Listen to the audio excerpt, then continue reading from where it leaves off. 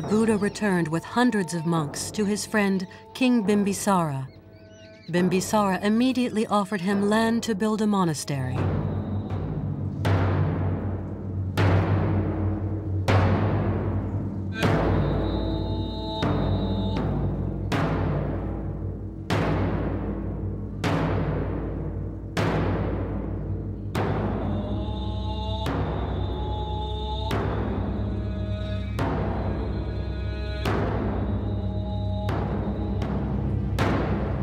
The Buddha gave one of his most famous sermons on this hill.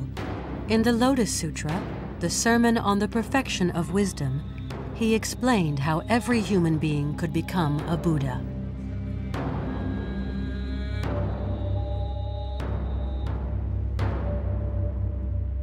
Any one of us has the capacity of becoming a Buddha. And that is what the Buddha said. Whether we are man or woman, black or white, or brown or red, we can all become fully enlightened. And that is why all of us can continue the Buddha. So if you get that, you are no longer afraid. And that is your supernatural power. Already, if you have non-fear, and then you are quite different from other people, because they are subjected to fear of dying, fear of being nothing. But with non-fear in you, with that deep wisdom in you, you become supernatural.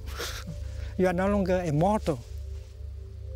So to say that the Buddha has a supernatural power, that is true also. But he does not need to be a god in order to have that. He needs only to have freedom. Freedom from wrong views and freedom from fear. The Buddha is a human being who has a deep capacity of understanding and of loving.